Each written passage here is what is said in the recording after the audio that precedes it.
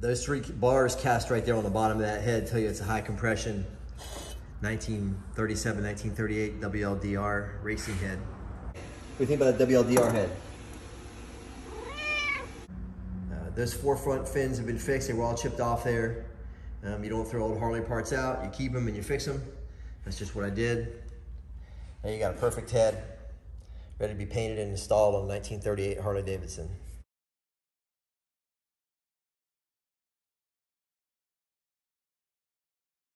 Because it's cast iron, it's really hard to weld this, so I use brass and silver solder to repair these fins. Call it a brass repair. I make a steel fin patch piece, clamp it in and braze it in with the oxygen acetylene torch.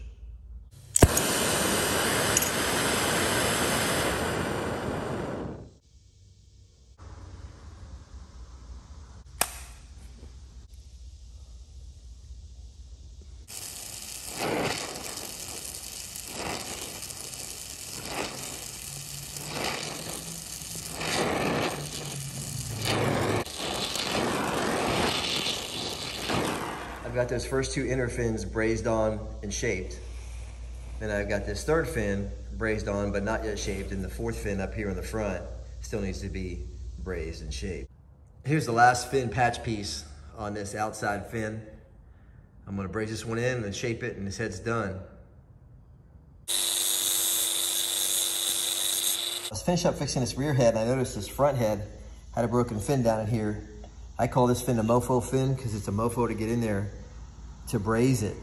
So what I did was I've already made and shaped the fin that I'm going to replace in there. Normally I would put the metal on, leave some extra material, braze it on, and then shape. But because it's going to be so hard to get in here to sand the shape, I've already shaped this fin, and I'm going to show you how I'm going to braze it in there without being able to really get in there and access it well.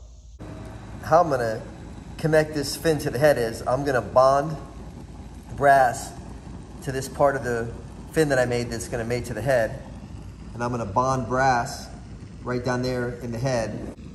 I'll bond brass to that broken fin, and then I'll put the 2 of them together, heat them, and add some brass filler rod, and that'll give me a good brass to brass bond.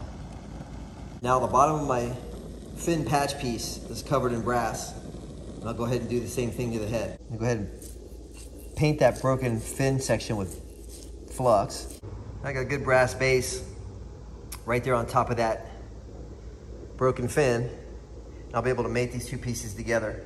So this is that mofo fin right here. That was the one that was so hard to get to on the front head, but I got it.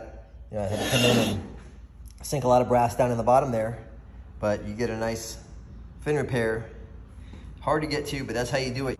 You don't mate the steel piece that I made to the cast iron head. You mate the cast iron head to brass, you mate the steel piece to brass, and then it's a brass to brass joint in the middle there, and that's what makes it work.